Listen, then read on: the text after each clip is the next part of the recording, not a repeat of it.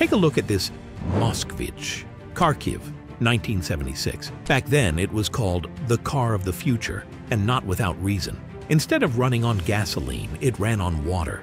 Under the hood was a miniature reactor that converted water into hydrogen. This was a real experiment by engineers from the Institute of Mechanical Engineering Problems. Long before the Green Revolution, they were already testing a hydrogen-powered engine.